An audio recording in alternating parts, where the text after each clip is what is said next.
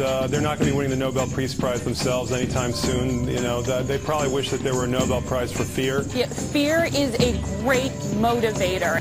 Fear itself. Fear of economic instability. It's all about generating fear. They basically, as you can see, it's how they're going to give. We're going to appeal to fear, extreme negative feelings. They're frightened because they don't know what comes next. Je te tiens, tu me tiens par la barbichette. This will be a disaster.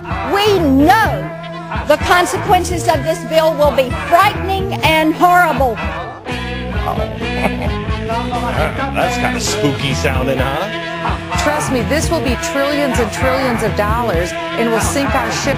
Barack Obama is destroying America based on lies. Tuberculosis, leprosy, malaria. The economy's still stuck in the mud.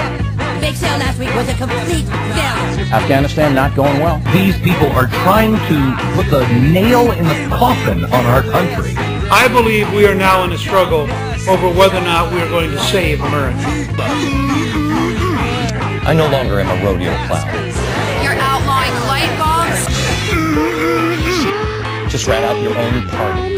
School's in session today on this Columbus Day, which I guess means these protesters were most likely heard by some of the pre-kindergarten students there, huh?